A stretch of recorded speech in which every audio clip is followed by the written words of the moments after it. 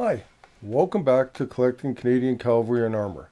Today we're going to take a look at a very interesting cavalry regiment, the 2nd 10th Dragoons out of Brantford, Ontario. The 2nd 10th Dragoons was an amalgamation of two different regiments, as you can imagine, the 2nd Dragoons and the 10th Dragoons. The 2nd Dragoons were formed in May of 1872. And pretty much kept the same badges all the way through until the amalgamation after World War I, actually 1936. The 25th Brant Dragoons, however, were formed in 1909 as the 25th Brant Dragoons. And their badges, very interesting. They have a beautiful helmet plate and some other, some wonderful cap badges. They were reorganized in 1920 as the 10th Brant Dragoons and then amalgamated in 1936. They kept that designation throughout the war, where, unfortunately for them, they had to serve as infantry and then later on as recce here in Canada. They were allied with the Royal Canadian Dragoons.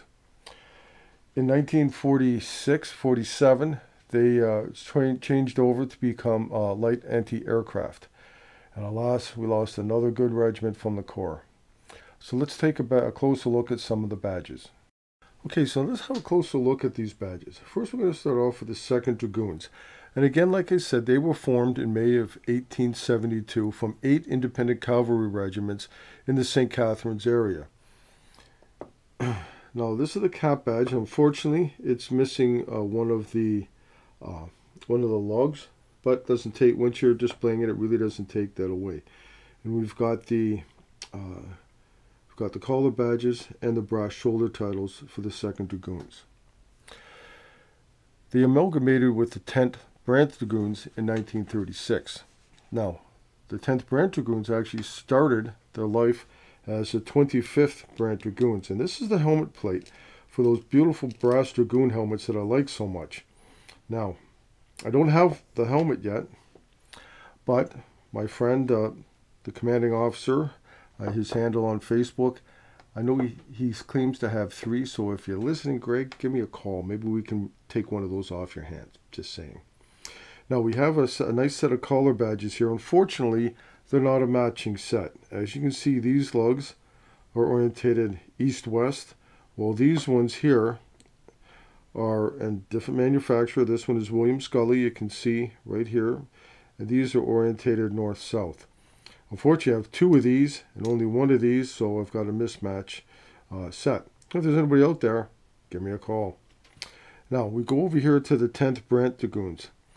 Again, beautiful badges. You can see how they kept the same collar badges, and actually the hat badge is the same as well, except for replacing the 25 with the 10, and we have the nice 10th Dragoons shoulder title.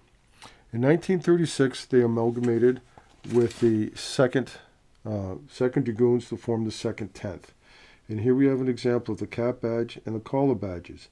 You'll notice, and this happens quite often during amalgamations, where they'll keep the hat badge from one unit and the collar badges from the second, with just like a quick little name change.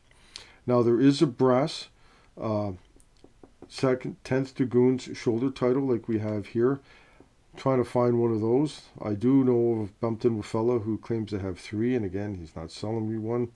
Maybe he'll change his mind.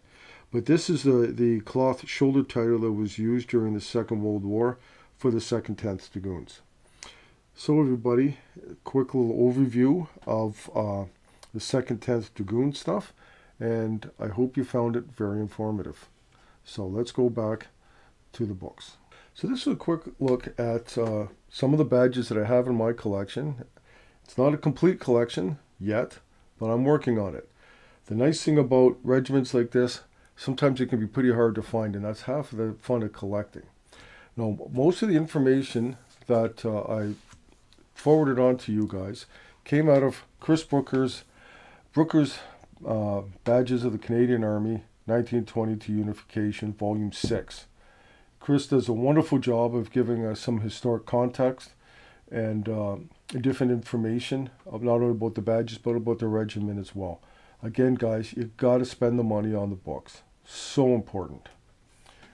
And as I've mentioned, not a complete collection yet, but I do know what to look for because of Daniel Musaeus' wonderful book on militia cap badges. So you can see that the 2nd Dragoons had a larger helmet plate. They actually had two. And this would have gone on to probably the white helmet that they used in the late 1800s. And again, you can see this. Now, years ago, I actually had one before I was in collecting Canadian Cavalry and Armour, and I ended up selling it. Who would have thought? Anyway, mistakes like that happen.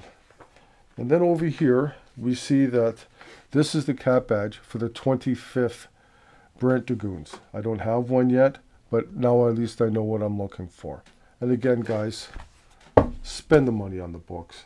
It's so worth it in the long run.